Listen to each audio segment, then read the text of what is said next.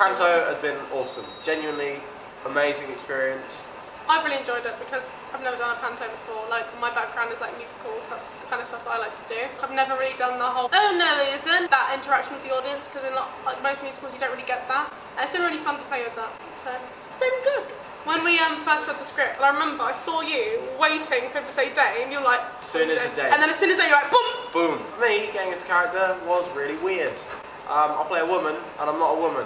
So a lot of the time, brilliant. It's a bit strange. Summed it up pretty well. So you sort of go from like deep voice, well, somewhat deep voice, Boy's voice, male voice, to hello, I'm Cookie. It's a bit awkward, but it's really fun to do. Queen is a really interesting character, and I just really enjoyed playing her. I kind of always knew the kind of voice I was going to go with. It's like, hello, like kind of like posh, like over their heads. I like to think of myself as a comedic person, and so getting this really funny character that sort of had conversations with the kids, I'll have like just moments where I'm just like talking and then like a joke will come into my head and I'm like, I'm saying that right now because it's funny. The funniest moment of Panto, we were in a night performance and we get on for the end scene where I have to jump into the Mad Hatter's arms and sort of pretend I'm in love with him. My wig, my stocking cap, my microphone all falls off my head and all the audience just laugh. It was just so funny because the character playing Sunny Bunny, he just jumped in with his line and it saved it, and it was brilliant. It was really funny because like, there was a massive pause and he's just like, Wonderland is free again.